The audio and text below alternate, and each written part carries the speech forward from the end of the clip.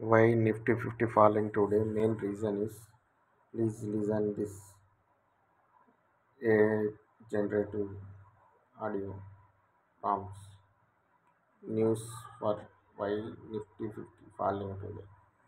According to stock market experts, the Indian stock market has been falling for the last 4 days due to 1. The Israel-Hamas war entering its 17th day. 2. Continuous selling by foreign institutional investors, FIIs. 3. Rising crude oil fueling inflation pressure.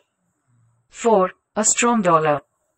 And 5. Q2 results below market estimates. Other factors that have been weighing on the global equity markets include surging US Treasury yields and the dollar. Fears that interest rates will remain high for longer. The Indian stock market was expected to open lower on Monday following weakness in Asian markets. The GIFT Nifty was trading around 19,495 level as compared to the Nifty Futures Friday's close of 19,523.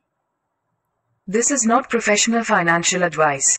Consulting a financial advisor about your particular circumstances is best. Thanking you friends for watching. Please like and share and subscribe our channel.